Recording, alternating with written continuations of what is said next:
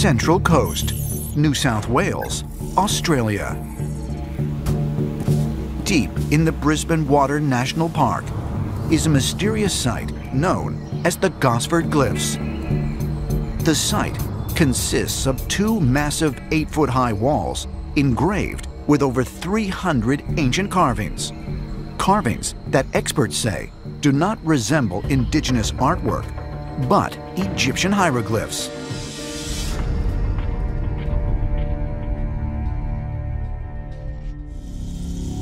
After deciphering the texts, 21st century Egyptologist Raymond Johnson believed them to reveal the burial site of Lord Nefertiru, a member of the Egyptian royal family. Well, at least one panel talks about two brothers, two princes, coming here from Egypt. They were shipwrecked.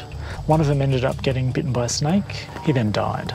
The theory is then he was interred here, and that's why you've got hieroglyphs here, because he died here. Why do you think the Egyptians made it all the way to Australia? I think they were looking for esoteric wisdom, definitely. From the Aboriginals? Yes.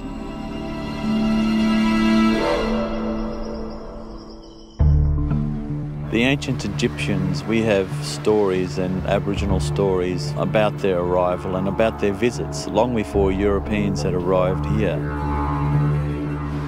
Naturally, we would have shared ceremony with these people because they have the same similar beliefs as our people.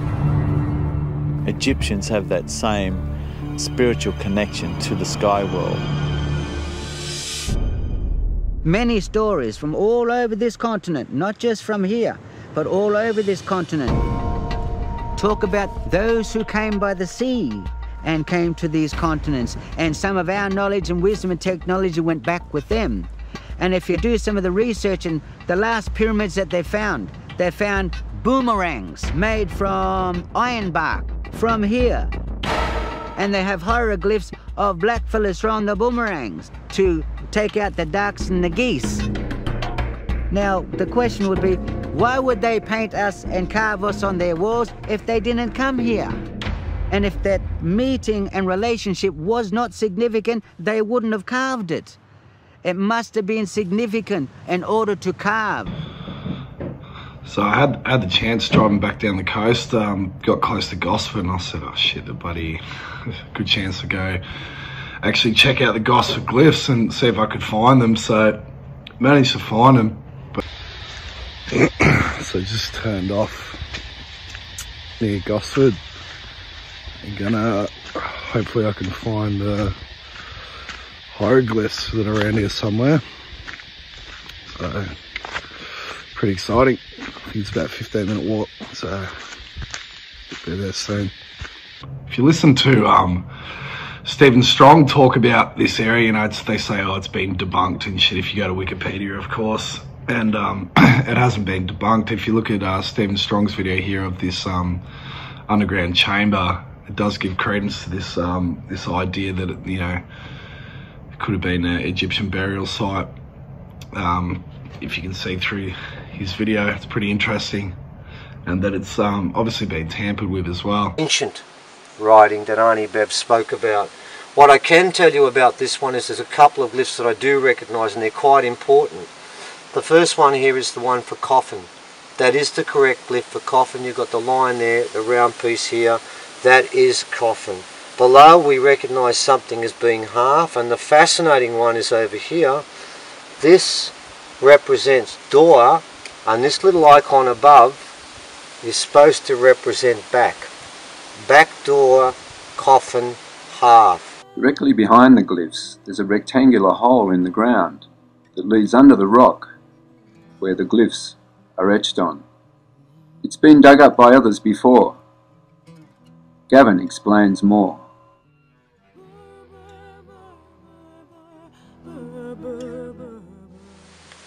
So here we're sitting on a rubble pile that we discovered yesterday when we came up to the glyphs. Someone has pulled out an enormous amount of stone, including these blocks, which would weigh up to a few hundred kilos.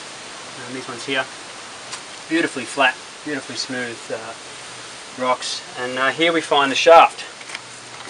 So someone's dug the tunnel out, and when you go down in the hole, you find a shaft that goes to your left here. It continues on for about 10 metres with two other points down there which are quite small that you can actually put your arm into, and you can see from this point in here. And once you go further down, it goes down and under a lip. If you look under that lip, it opens up into a chamber. The chamber is quite large enough to park a car in, probably 3 or 4 metres wide by 3 metres deep. We are unknown depth at this point because it's full of rubble, but what you can see is it goes down again into another chamber. You can see it go down again and into another lip. So at this point we have no idea what's inside the chambers, but certainly proof of someone with some marvellous rock carving skills.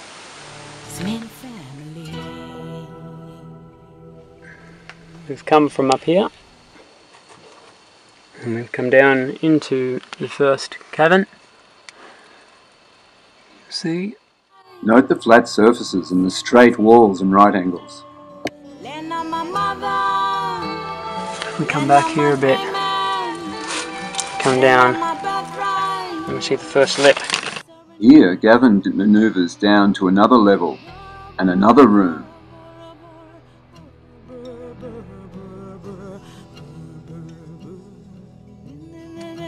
But this also gives credence to the idea of this worldwide culture that existed, you know, who knows how many thousand years ago, even hundreds of years ago. And what Max Egan was sort of talking about a lot before this sort of COVID stuff happened was, you know, about this, you know, global civilization of worldwide culture and this language that they called Magyar or whatever it was. And that this whole bullshit story that we're fed about the, you know, the white Europeans coming to Australia in, you know, the 1700s and it was untouched before that, we don't buy into that at all. It's complete false. And original people up north, you know, some of these tribes eat with chopsticks and stuff because of the trade with Asia. You know, they're pretty close to Asia anyway. But you know, to think that there's, you know, boomerangs and Egyptian hieroglyphs as well is pretty interesting. So I sort of had this urge, sort of from probably March onwards, that I really wanted to get to a number of sacred sites, and I've happened to do so. A couple in Victoria this year, and then obviously now up here. So I don't think this will be the last either. There's not really any instructions on how to find them. So I don't know where they are. So I had heard before that actual type of rock here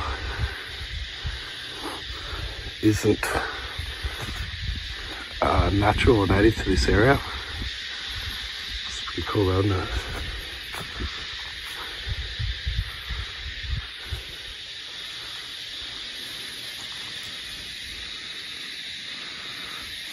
I might go check over here.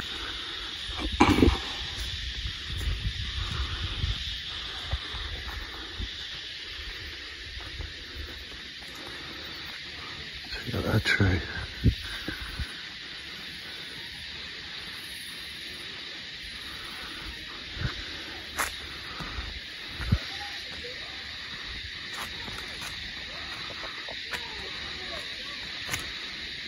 It's got a rock in it.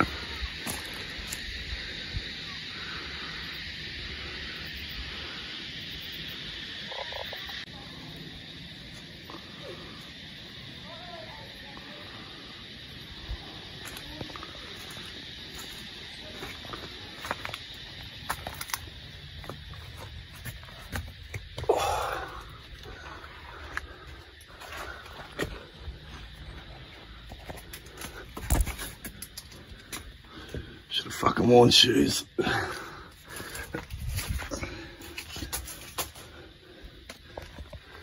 Hey, found them. Now, from what I've heard, there's obviously fake ones on here, but real as well.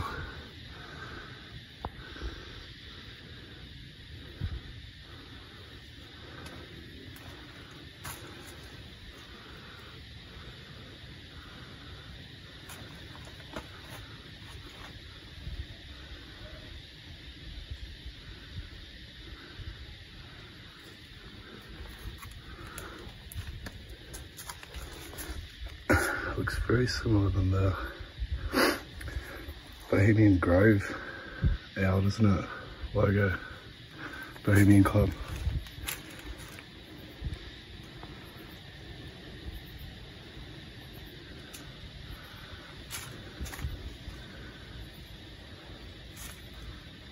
Now I've told you can tell which bits are fake by the depth of the engraving.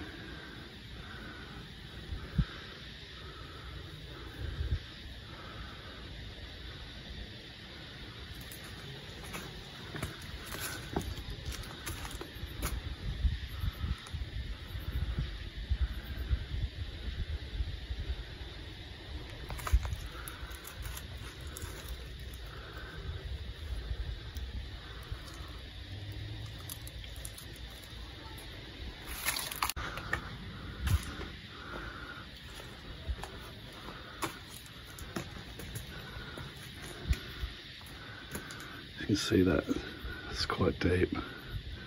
It's all about the same length, or depth, sorry. Then you got this one here, said to be a typical fakery.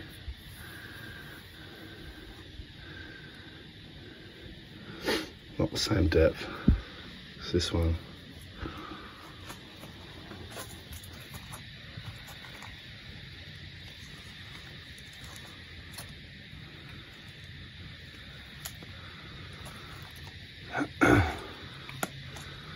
Some of the pretty simple geometric shapes on there, and they're like, that's a classic one.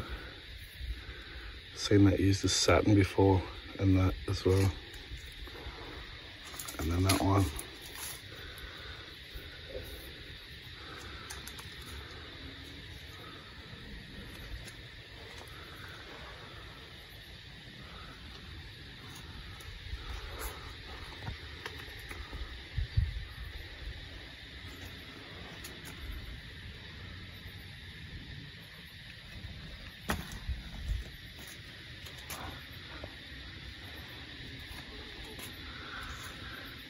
Pretty fucking cool, man.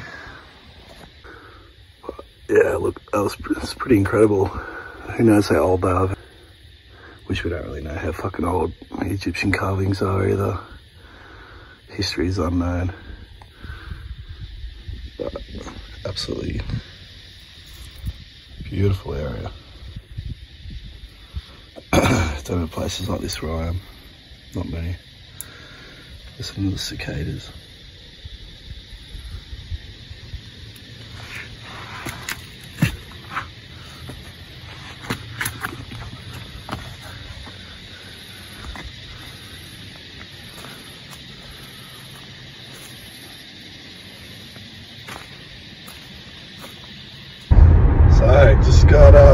Just left the Glyphs, and yeah, it was pretty cool to see actually, but I was just thinking after I left that, like, fuck man, we don't know history at all.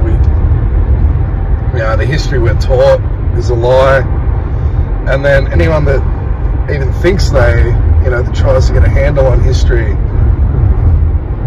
I don't really know either, because you look at like flamenco, Anatoly flamenco and stuff like that, and the hidden chronology and what all that sort of stuff means is like, have they messed up all the timelines with things that happened 1,000 years ago, only happened 200 years ago? And what about Australia? Like, with these, I know, like my town in Bendigo, we got a cathedral. It was built around the 1850s, and like Bendigo was only founded around that time. They said it didn't finish being built till later, but tiny little mining village at the time. Like, why would they be building this grand, European Gothic style cathedral?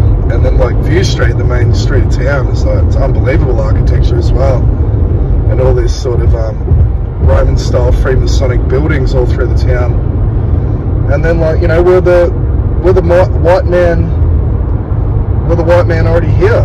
Were the Aboriginals when they got here? And then if you look at like Dane Calloway's work, he's an African American guy, and he seriously doubts whether this whole slavery story even really existed, and that were the black people already there. And then we had this Indigenous lady talk in the park in Brisbane on the weekend. She was talking about how the Irish were the slaves over in Australia, and they sort of joined in with the Indigenous people up around the Brisbane area to rebel against the colonisers. So, you know, we don't know shit about this history, and we're given timelines of Egypt and then, you know, then Sumerian Babylon that is supposed to have, you know, predated that, but then, you know, you got Göbekli Tepe and all these, you know, what do we know? And then, like, I know when I lived in Europe, you go to all these old ruins and everything's down underground, and it's just what we just keep building layers on top of the other. You know, you look at the mud flood and the foundings and the orphan trains and that, but a lot of this stuff is probably going to come back to us, and that will be known again, and that when we enter this, you know, new future and hopefully an exciting time, that it's going to be a rediscovery of our true history, the true timeline, and who and what we really are. So anyway, it was good to check out the glyphs, so peace.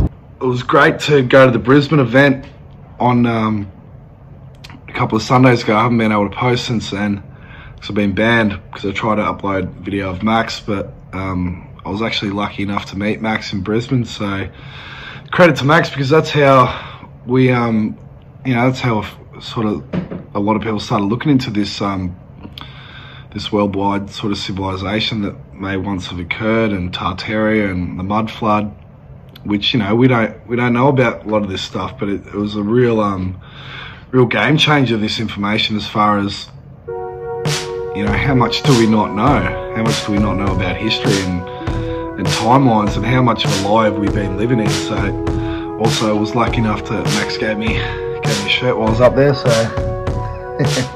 cheers, got the Crow House shirt. So anyway, it was great to go see the glyphs.